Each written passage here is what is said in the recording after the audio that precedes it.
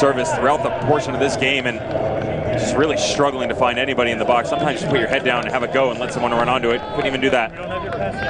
Now it's the native of Malakian getting it forward towards Christo. Chambers.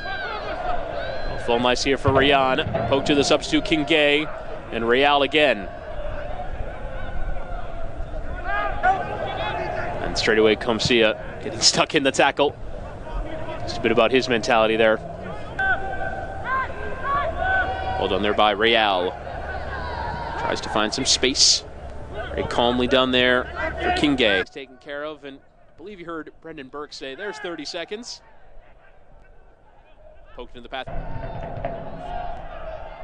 Poked into the path of Kingue. Left-footed delivery is lofted towards Rayan. Stepping in there to head was Guillen. The defender come closer, and a second deflected shot. Bethlehem able to get it clear. Breathless stuff, Devin Kerr. It's just wide open match right now. Round and round we go, and I like the Earth comment. Aaron Guillen actually stopped to play groundskeeper for a second. Kind enough to step